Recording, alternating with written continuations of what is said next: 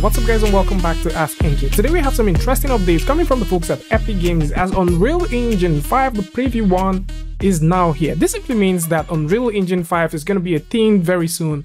And there's a lot of cool features and nice things that we saw within the early access that we will potentially be seeing in the final release. I'm very excited about Lumen and Nanite, the idea that you can sculpt directly in ZBrush and bring it right into Unreal Engine and not have to go through the whole retopology thing. I'm also very excited about the calculation of lights and all that stuff.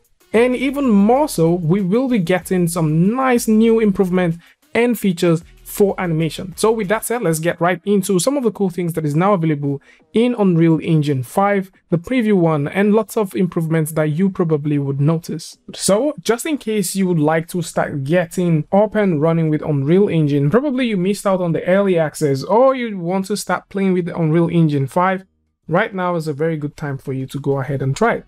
Starting off, there is a lot of nice things that you'll be getting with this that includes rendering, audio, animation, world map building, and so on and so forth. And so, for those who did see Nanite, these have been improved for stability and also quality performance, as there is a couple of other things that it now supports. So there is a per instance selection, the new error-based metric for fallback mesh creation, there is an improved performance for memory usage, and so on. Lumen has also gotten a couple more updates to this as well, and this also includes the landscape support. There is a glossy reflection and translucency support, full hardware ray tracing support, which currently doesn't require distance field or any other software tracing, and of course this now scales up to the world. In terms of improvements, still speaking about Lumen, there's also an improved final gathering quality, which is very visible on foliages. The virtual shadow map has also been improved as well. The path tracer is getting a huge update as the preview one offers improvements in stability, performance, and also completeness, and this includes support for primitive hair, eye shader model, and improvements in sampling, BRDF models,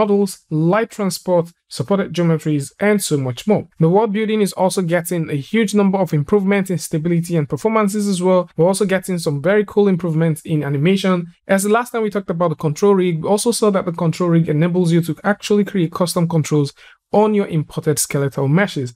Now, this is a very good thing as it is something that is pretty new for Unreal Engine users. Regardless of that, there is a new set of updates and also features that are now available for animation. With that said, let's talk about some of the things that are available for control rig. First off is the ability to create functions that can be shared between rigs. There's also the spline tool for manipulating curves inside of a control rig. There is the dynamic hierarchy and the space switching. This would actually enable you to attach rig controls together. And finally, the grab debugging tool that lets you easily find and fix animation issues. With that said, there's also a couple of new features that are now available with this one like we mentioned earlier. The first one is the new distance matching and pose wrapping. Now, these two has been combined together as a new feature, and the distance matching actually allows you to control the play rate of the animation so that it matches the motion of the in-game character, while the pose wrapping dynamically adjusts the pose of the animation to better match the motion of the in-game character. There's also a couple of new animation blueprint templates that is available right now, and this blueprint logic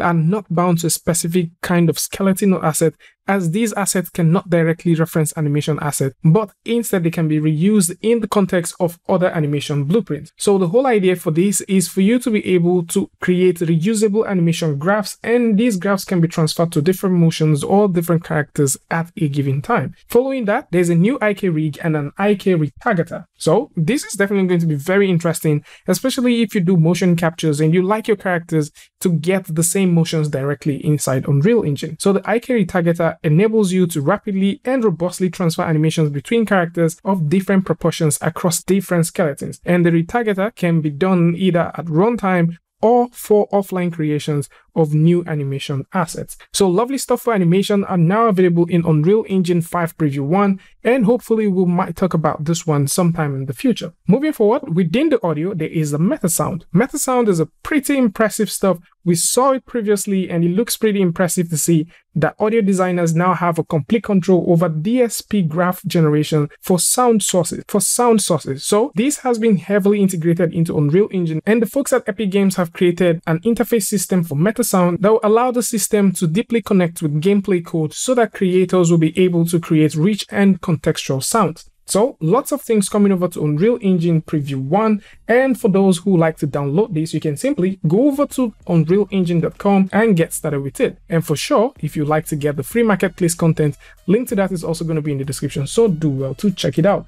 Unreal Engine 5, the Preview 1 is now here. Tell me what you guys think about it in the comment section. And of course, if you like this video or you learned something from this, you can go ahead and give a like and don't forget to share with a friend. And until I see you guys in the next one, peace.